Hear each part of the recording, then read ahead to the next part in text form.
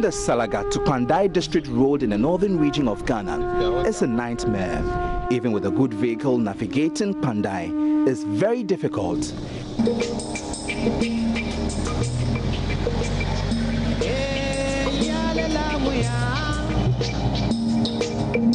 And as the dust settles, we are greeted with this.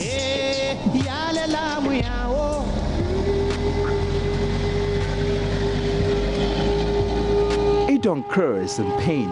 She can hardly balance on the motorbike. We learned despite her laboring throughout the night, the baby would just not come out. She had just started bleeding, so her husband and sister carried her on the motorbike to the hospital. At a point, we couldn't bear simply filming a woman in labor groaning on a motorbike.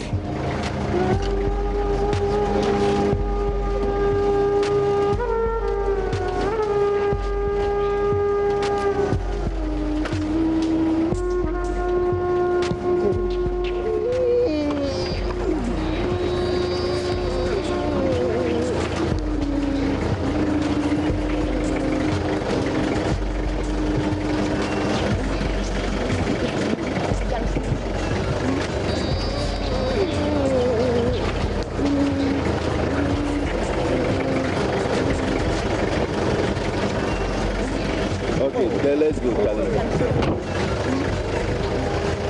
It takes more than 1 hour on the motorbike to the Pandai Polyclinic, the nearest health facility. But with our four-wheel vehicle, we could make it there in 45 minutes.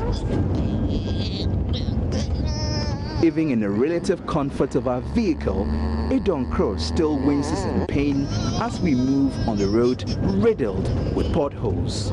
Her sister clutched her firmly to give her support, but the labor pains were excruciating. The hospital left or right? Okay.